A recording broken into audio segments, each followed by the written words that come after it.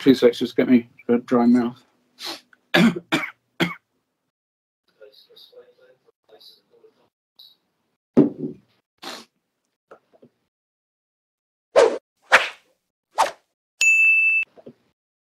Hello and welcome back to the Harry and Marcus video show. Sorry, I'm a bit croaky, I've had a cold. We were going to be doing the Beatles show today. That's now going to be early next week, but we're now going to do 5 albums that have meant something to us over the years. So, am I starting or are you? You're talking first, you can go first, can't you? Right, well, my first one will be fairly obvious to Marcus. It's the rise and fall of Ziggy Stardust and the Spiders from Mars. Are these 5 to 1 or in no particular order? Yeah. No, just no. That's good. I'm now going to do something which will, after my last effort of dropping the Roy Wood single and knocking over the iPad, I'm going to pull out the Dynaflex album from 1972 and bend it on screen, and it's going to snap. Right. And I'm going to be the first person to snap an original 72 Ziggy on screen. But that's, yes, you can see that's the Dynaflex copy that's bending nice and bendy there. Can you play it now? Yes, it's still straight. I was reading, I didn't realise. No, I mean, can you play it for the viewers? Now, I would do, but as you can see behind me, my my record player is covered in paraphernalia at the moment. I didn't realise until recently that the reason why they used Dynaflex, I thought it was just a gimmick that they did it in the early 70s, but it was the oil shortage, the petrol shortage. Yeah. And they just made the vinyl thinner, and it was using less vinyl. But this one means something to me because I've been a Bowie fan since, excuse me, since 1972, and this was the first Bowie album I brought, and then Aladdin Sane, then Hunky Dory. There's not. And you saw the famous concert. And then I saw, in between that, I saw the July the 3rd, 1973. This is the last gig we'll ever do concert, and because I'm now old, I can only remember bare snippets of it. I remember him playing My Death. I remember Jeff Beck. Did your cousin enjoy it? No, she doesn't like Bowie. Although she did admit it was a good gig, but she had a built-in hatred before she went because she was a massive Bob Dylan fan, and she felt that the song for Bob Dylan on Hunky Dory wasn't a tribute, but was taking the piss. So she just refused to like him because she thought he was taking the mickey out of Bob Dylan. Is that where your utter hatred of Bob Dylan's come from? I don't hate Bob Dylan. I just don't like much of his stuff. I like his singles, but his early singles. But I don't like much. I like Knocking on Heaven's Door, but I don't like as much of him as you do. This album, I mean, hasn't got a track I don't like on it. When I first brought it, I wasn't that struck on It Ain't Easy, but over the years I really like that now. And there's no skippers? No skippers at all. If I had to put this on, I'd play it all the way through both sides, and I do quite often. And I've also got another, I just had a look before we started, and I didn't bother pulling them out, but I've got another 4 copies of it. The half-speed master, the gold version, the silver version, the remastered 2013 version, so I'm never going to run out of Ziggy. Sorry, my voice is going, so I'm going to let you go. You're on. Right, okay. As I said, I have most of his albums, but I've got none of them to hand, so I'll be putting a picture Harry's going to be putting a picture on the screen for us. But our first one's Machine Head by Deep Purple. Yeah. Bring back loads of memories from little bit, I think came out in 1972, but probably brings back memories of 75, 76, when going to parties, and I'd always have my copy of the Machine Head under my arm, and we'd commandeer the record player and put on our music and put on the Lazy at some point, and all be pretending to play with instruments. Yeah. If I recall, but it's a it's a lovely album. I mean, up front, I do collect albums and stuff, but I very rarely play an album from track one to the end. I can't remember. I mean, I'll own up here. I don't think I've played every Beatles album all the way through. I just love singles. That's my bag. But I do like LPs, and there are a few I've played all the way through, and this is one of them. And it's a great album. So no particular order, but it means a lot. Just the memories coming back of ridiculously playing this at parties where we were probably the only people who liked it. Oh, definitely. It's a brilliant album, and one that I should have thought of, but I'm glad I didn't, because you did. Before we go on, I think this is the same for you. We're not doing, before anyone sort of gets steam coming out their ears, and not that anyone ever does comment, but comments that how can you say these are the best albums ever? We're not. We're just saying that they're albums that mean something to us from our past. Which brings me on to the next one. And again, should be no surprise to you. What was the first album that we both brought after the 20 Greatest Hits?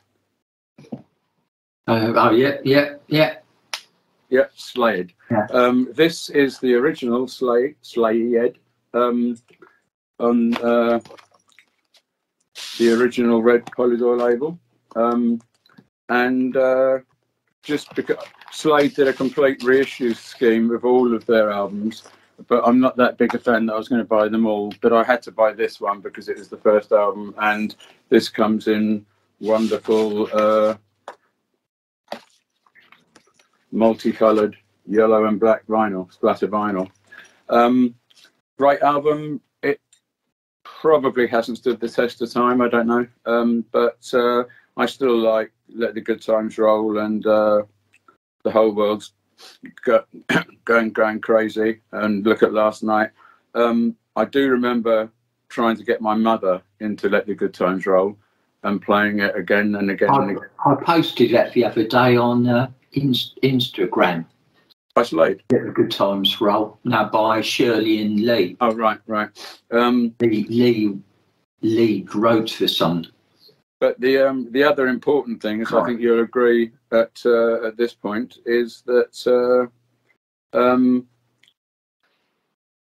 it had two singles on it, and in those days when we didn't have a lot of money, getting an album that's got two singles on it was quite important. You wouldn't go out and buy an album that didn't have any singles on it. So that's my second choice, Slade, and Get Well Soon Noddy, because as probably most people who look at the internet would have seen, that it was announced this week that he's recovering from cancer, and he's doing well, and hopefully he carries on doing well. And your next choice? My next choice, as it's in no particular order, will be the Clash's first album.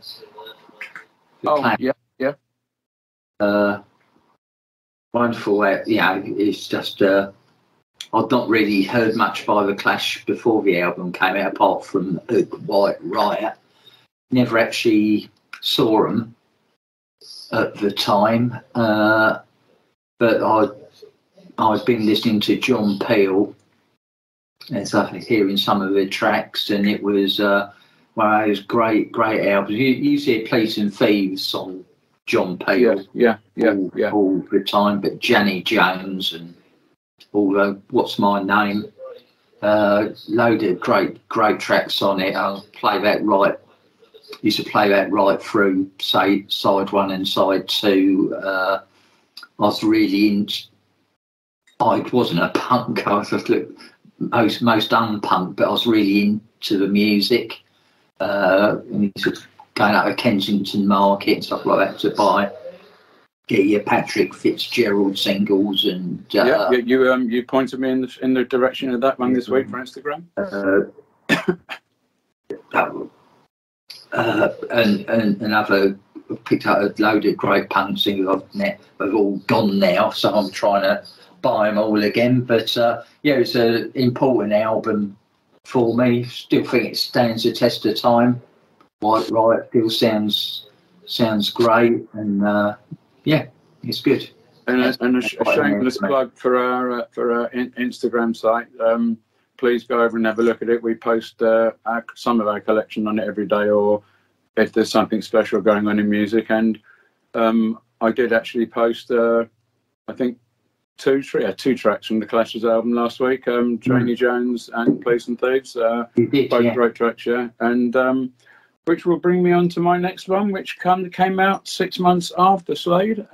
Goodbye Yellow Brick Road. Great triple album. I think I've shown this one on here before for some other reason.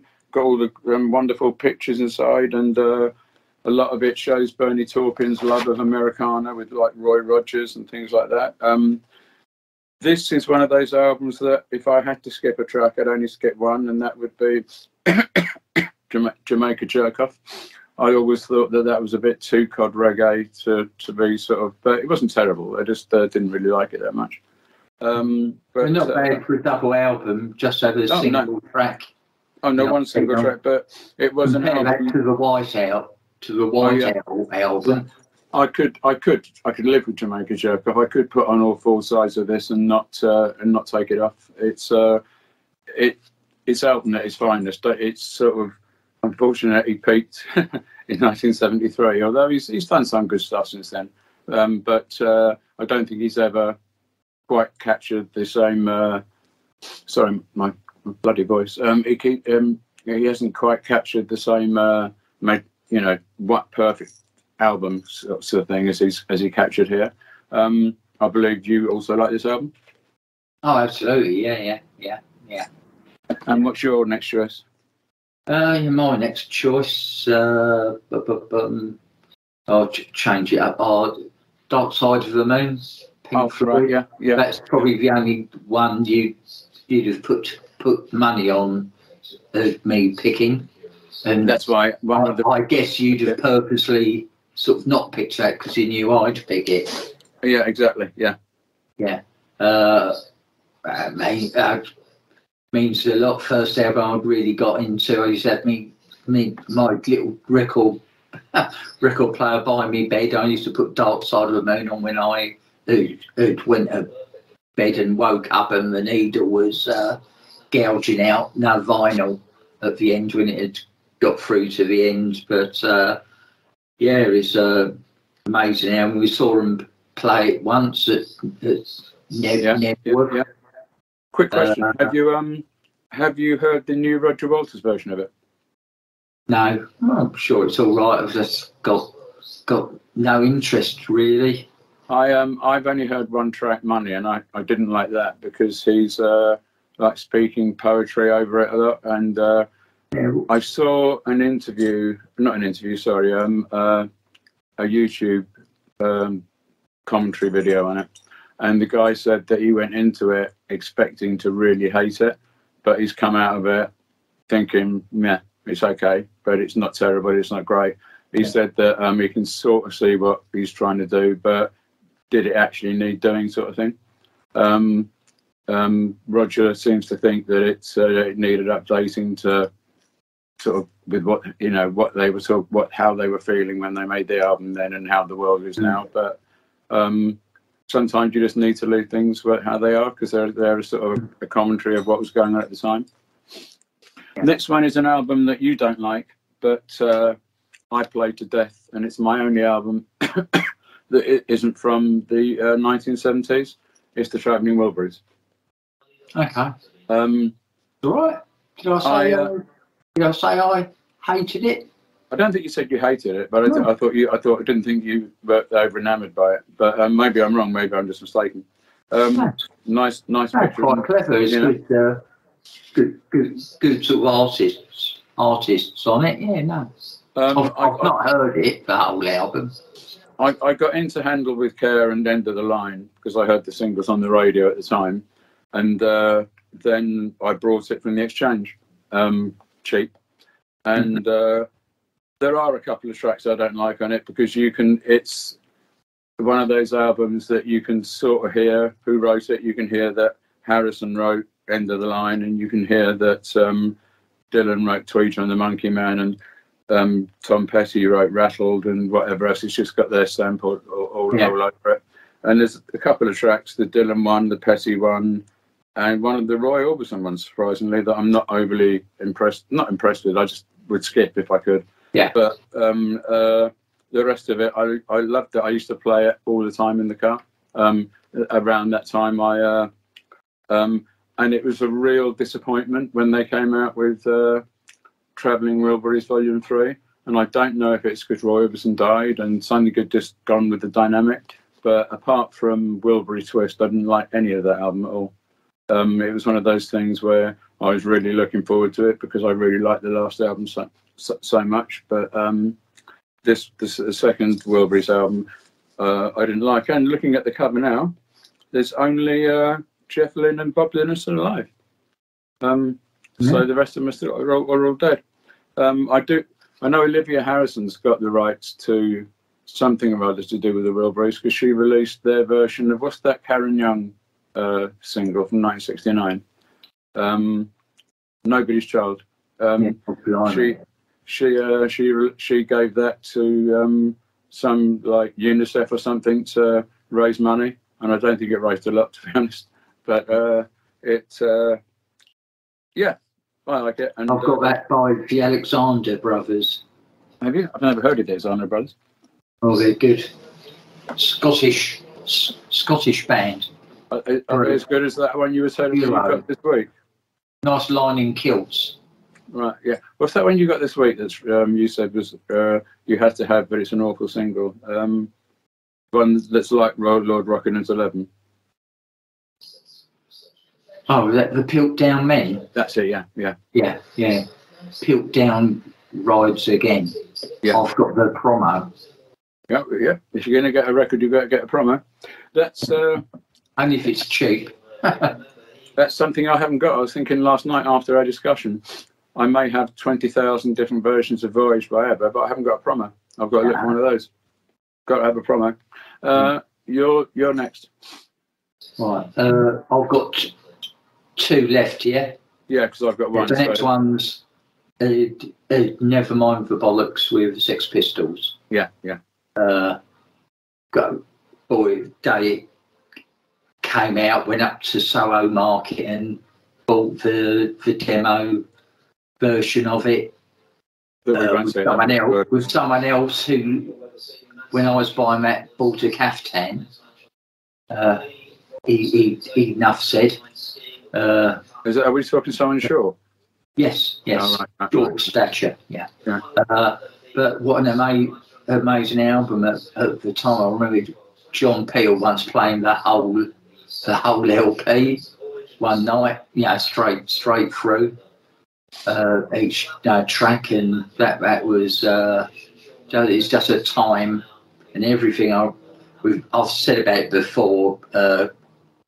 Going up to Hyde Park to see the video for God Save the Queen. Do you think that sorry? Do you think that, like we said just now about the penchant for now releasing like 30 different versions of an album to get people to buy it, do you think that was a really brilliant market strategy by McLaren calling the album that name? Because when they put it in the window of in the shop window, and the guy got arrested. Marl Balach, was it? Yeah. The manager spent the night in jail, and the whole thing sort of was like appealed to kids of our age because they'd have all been in it together. Richard Branson would have loved it. Yeah. All day going on like that. So yeah, it's very good marketing of its own at the time. Okay. Album was a number one, wasn't it? It was, yeah. Take out the singles, which are obviously all great. What's your favourite track on the album? Oh, things like The Liar. Yeah. Stuff like that. The track I hate on it is Bodies. That's my skipping track.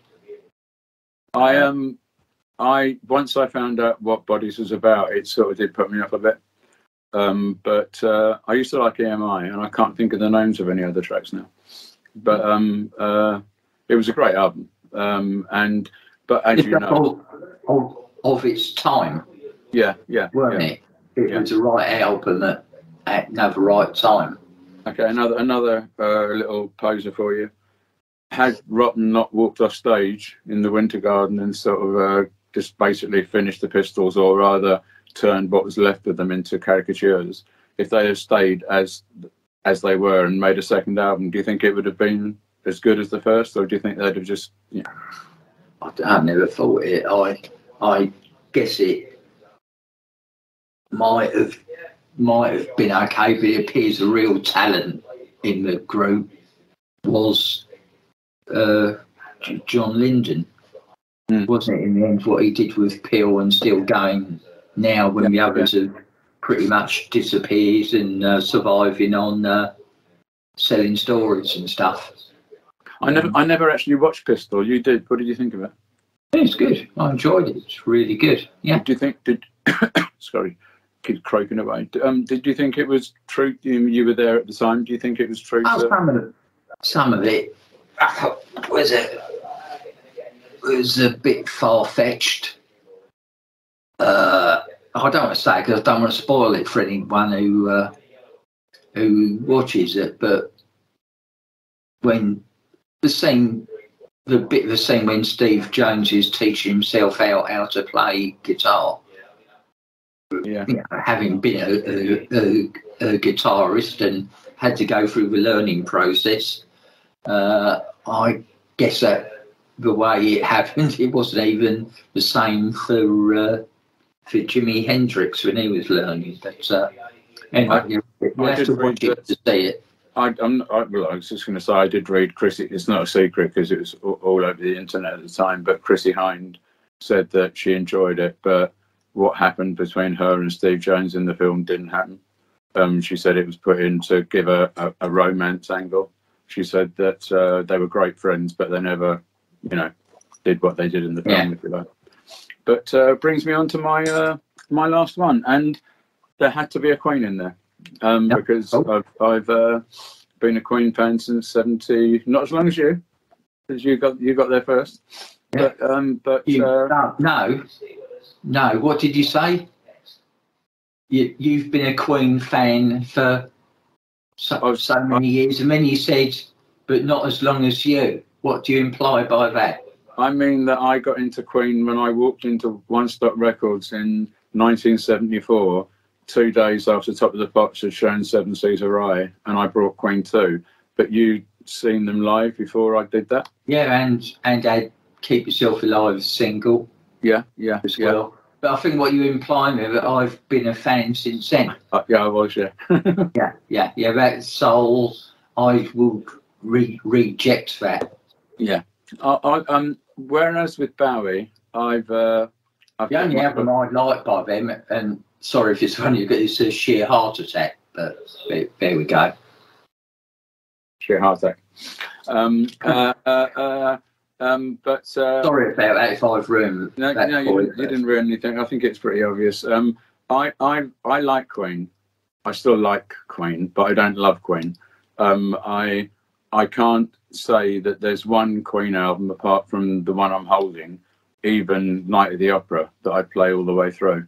I loved Night at the Opera at the time because it it was of its time, and I was a huge Queen fan at the time. But where I was a massive Bowie fan in 72, 3, 4, I'm still a massive Bowie fan, and I probably wouldn't listen to Never Let Me Down or Tonight too much because his 80s period wasn't great. But apart from that, I like most of his stuff, but there isn't a Queen album that I would honestly sit down and put on and not just play the singles off it or the odd album track. I think I like Was It All Worth It off The Miracle, and the singles, and that was it. But if I was going to, sorry, here it is going now. If I was going to say there'd been a perfect Queen album, this would be it if there was one track missing. Stormtroopers in Stilettos by Brian May, which I think is really pretentious. If they replaced that with any other Brian May song, like Tie Your Mother Down or one of his rock songs, this would be the perfect Queen album. Freddie Mercury's tracks are all brilliant on this. In fact, Black Queen of Queen 2, which was like the precursor to Night at the Opera, which Freddie did all the operatic vocals, if they'd have managed to fit that on here somewhere and kick off Brian's track, this would be my perfect Queen album.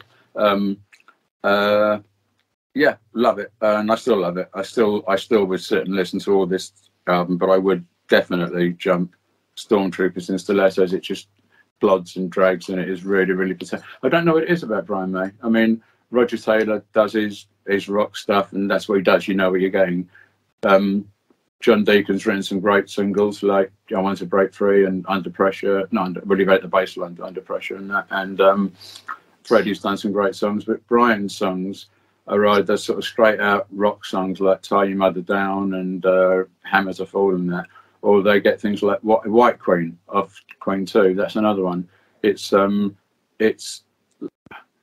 you could argue that Freddie Mercury's pretentious as well, because like his tracks off Queen 2 are about fairies and ogres and things like that, and you can't get much more pretentious, but they work because the way he constructs them. But the way Brian constructs his songs, you could almost you read things about him being a very gentle soul and a very quiet spoken. It sort of comes through in his music. So I don't know if I'm explaining myself properly, but it's just not my thing. I'm sure that there are 10 million Brian May fans out there that be screaming at me that he's a genius and I should shut up. But I do think his track does spoil this album, but otherwise it would be the perfect Queen album. What's your last one? Right, okay. Remember, this isn't the best albums ever done. Just to reiterate that these are albums that impacted you. Yeah. Made an impact. So the Wombles? Not quite, but it's 20 Fantastic Hits, Volume 2. Do you know how close I came to choosing that? On Arcade. I came that close to choosing it, but then I didn't. Oh, just look at the track list, because that's the year I started buying records. I had no real music history or anything. Is that the one with Candyman on it? Yeah. That's the skipping track. Yeah. On there, but yeah, it's just such a variety of songs on there. I mean, I was young and I was hearing the Staple Sisters. Yeah. It's brilliant. Got me in the Staple Sisters. A lot of soul on there at the times. And, we Layla, to now explain for viewers that would never have heard of what these albums were. What they were? Well, they were compilation of hit songs, plus a couple of odd ones which weren't hits. There's always an odd one on there, and this one says by original artists, which doesn't necessarily mean the original tracks. Yeah. But they are the songs in some form or other. Yeah, basically, when you could get 20 songs for £1.99 back in the day, when you can afford, singles of 45, 50p each, and you could get 20 for £1.99. I didn't actually buy any myself. They were always Christmas presents. This was a Christmas present. It's really brilliant. It just set me off, and actually, along with my next door neighbour, who lent me loads of albums when he heard I just got into music. That was a huge impact on me. But so has this album. It widened my what I was listening to, because it was a real interesting bunch of friends that had Middle of the Road on it, and Dawn, and stuff like that. They had Layla and other things like that. It's just a real good mix of tracks that I think has stayed with me, and I've always had an eclectic taste in music. As you know, I collect these albums now, and I collect also the ones that used to come out in the 60s and early 70s that weren't the original artists, were even cheaper, like 60p for 12 cover versions. These are, I've got, maybe, I was looking through the other day and trying to sort of put them into some sort of order. I must have maybe 50 or 60, maybe more.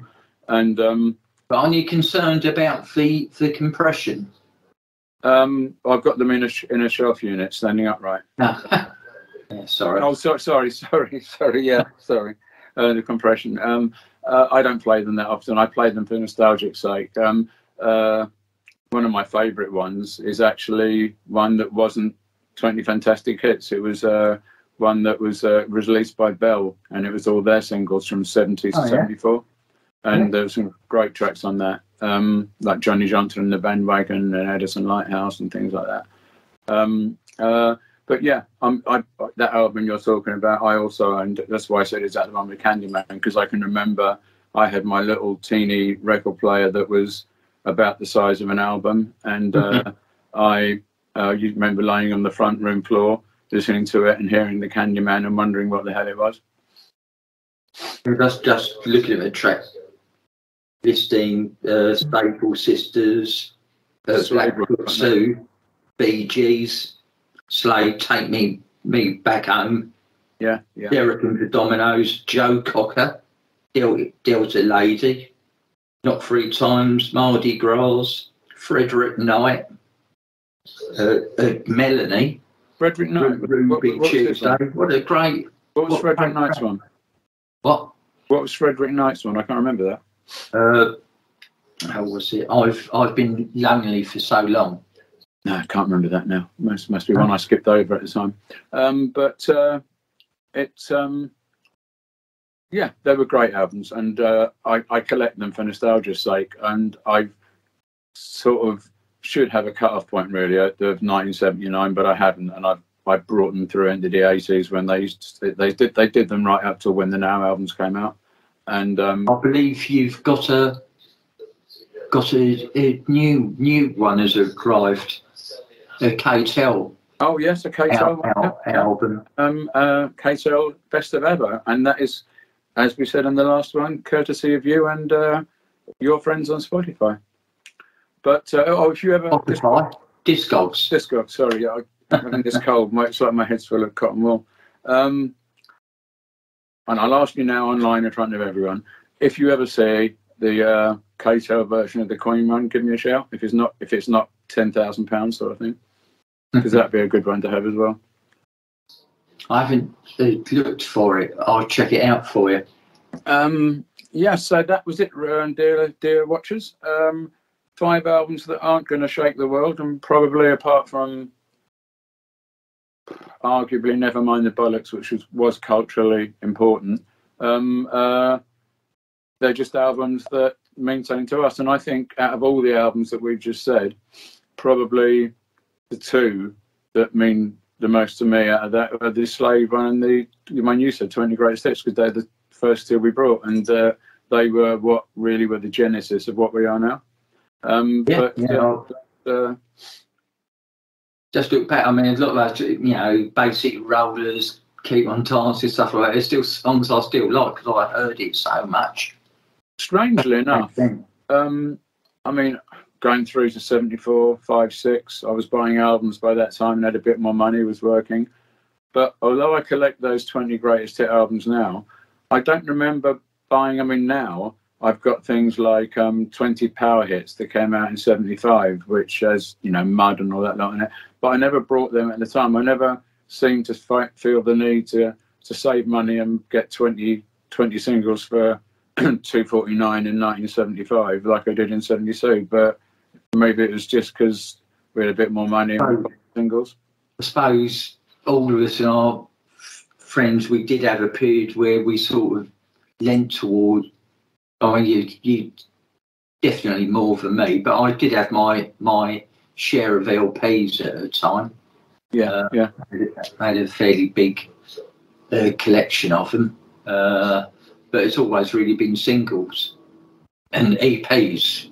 Now, for God of all 7-inch records, EPs.